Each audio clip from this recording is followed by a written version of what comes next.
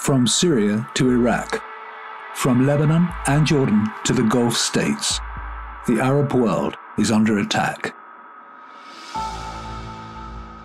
The enemy's name is Captagon, an amphetamine-based medicine that was developed in Germany in the 1960s to treat conditions including ADHD.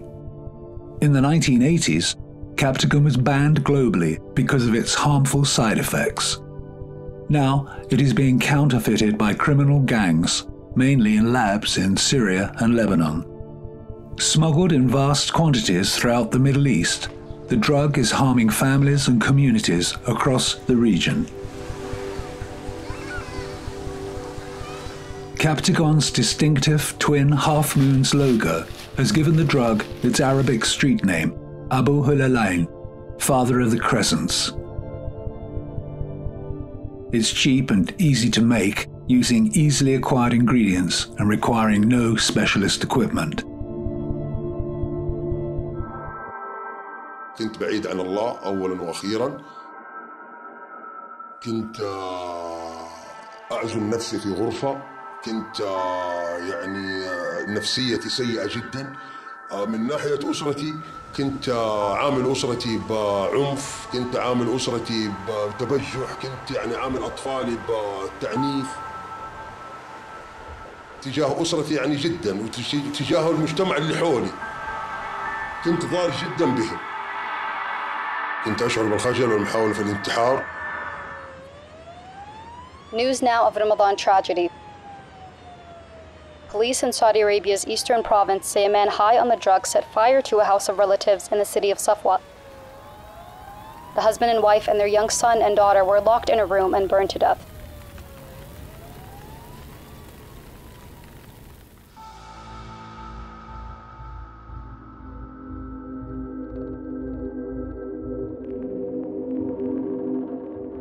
Despite the dangers, Captagon has become the drug of choice among a generation of young people across the region, and is used by everyone from students to long-distance truck drivers.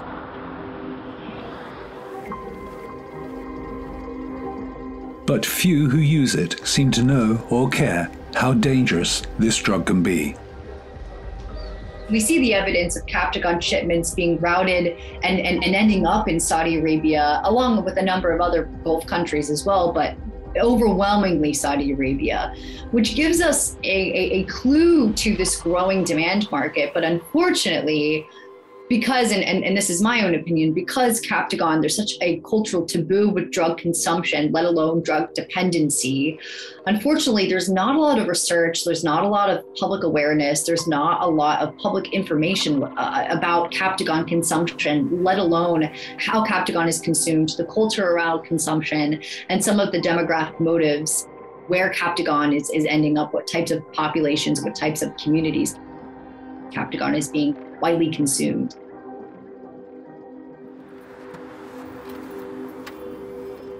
Most worrying of all, Captagon can cause users to develop an indifference to pain and fear and a dangerous sense of invincibility. Qualities that have led to the drug being adopted by the foot soldiers of Daesh and other terror groups. During the siege of Kobani in northern Syria in 2014, Daesh fighters took the pills before launching large-scale brutal attacks. And even prior to suicide attacks, they were high on Captagon. It gave them the courage they needed.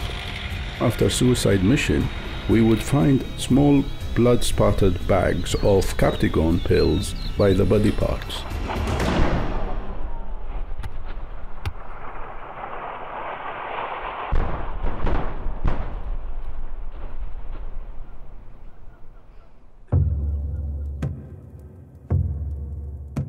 Every year, millions of these dangerous little pills are being smuggled into countries across the Middle East, including Saudi Arabia.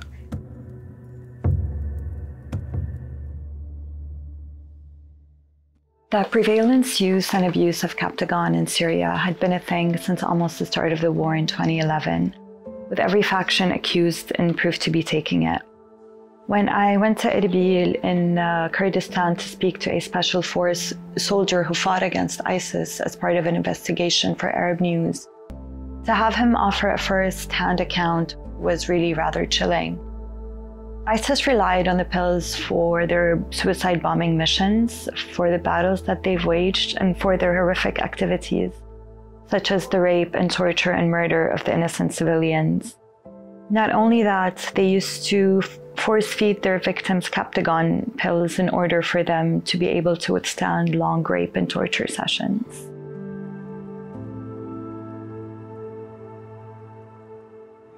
The region is under siege. Millions of Captagon pills have been seized by authorities in countries including Italy, Lebanon, Turkey, Iraq, the UAE, and Jordan. But Saudi Arabia is the #1 target for the smugglers. More than 600 million Captagon pills have been seized at Saudi Arabia's borders and dry ports over the past 6 years, with 190 million intercepted in 2020 and 2021 alone. حقيقة شبكات الجريمة المنظمة استخدمت أساليب مختلفة ومتنوعة في استهداف المملكة بالمواد المخدرة، ولكن ولله الحمد رجال مكافحة المخدرات وقطاعات وزارة الداخلية الأمنية كانوا متصدين لتلك المحاولات على أكمل وجه، وتم إحباطها ولله الحمد في مختلف منافذ وموانئ المملكة. اسمح لي أخوي سعود أن أتطرق إلى نقطة التعاون في محاربة هذه الآفة وإحباط مثل محاولات هذه التهريب. لدينا تنسيق عالي وكبير مع هيئة الزكاة والضريبة والجمارك، وكذلك مع قطاعات وزارة الداخلية الأمنية في إحباط تلك الكميات. كما لدينا والله الحمد تعاون مثمر وناجح وكبير مع الأجهزة النظيرة في الدول الشقيقة والصديقة في إحباط مخططات تلك الشبكات الإجرامية المنظمة التي تمتهن إنتاج وتهريب واستقبال وترويج المواد المخدرة وضبط جميع أطراف وعناصر تلك الشبكات سواء داخل المملكة أو خارجها. ولله الحمد تم إحباط العديد من محاولات التهريب سواء داخل المملكة أو حتى خارجها بالتعاون مع شركائنا في الخارج.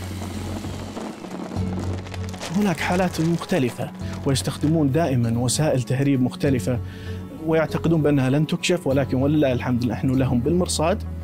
فعلى سبيل المثال استخدمت شحنات الخضار والفواكه بأشكالها المختلفة، رمان، تفاح، برتقال، عنب، كذلك شحنة بهارات وبقوليات، شحنات مواد بناء، ألواح خشبية، ألواح حديد، شحنة إطارات مختلفة. The biggest haul to date, 46 million Captagon pills worth $1 billion seized in August 2022, was found in a shipment of flour in Riyadh dry port.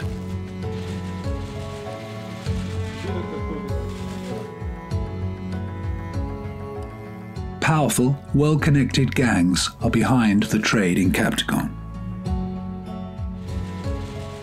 Lebanon is struggling financially, and lots of men are having to resort to drug dealing, unfortunately, as there's no other way for them to finance themselves or their families. And while Hezbollah are known to be one of the main players in the country that facilitates the production and smuggling of the pills in and out of Lebanon and Syria, it's actually much larger than that. It's not confined to Hezbollah alone, as every sect is involved in this one way or another. There are also independent smugglers and producers who are involved in this trade, but they obviously do not operate on a massive scale as the ones who have any political cover.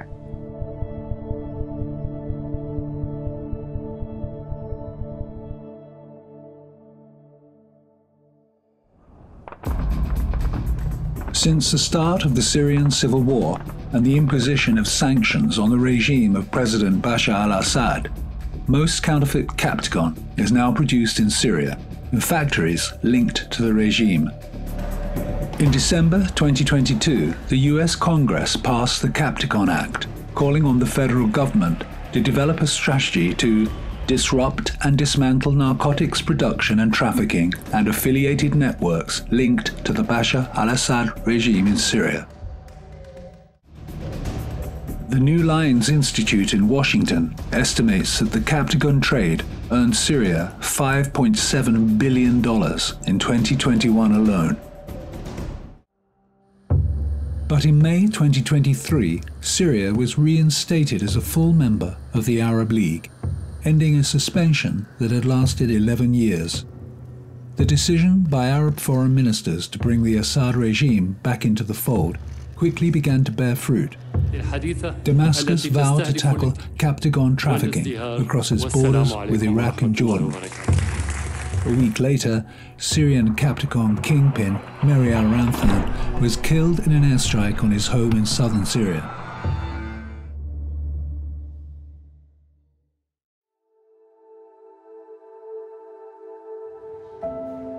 But the war against the drug is also being fought in the hospitals and rehabilitation centers across the kingdom, such as the Kafa Center in Riyadh.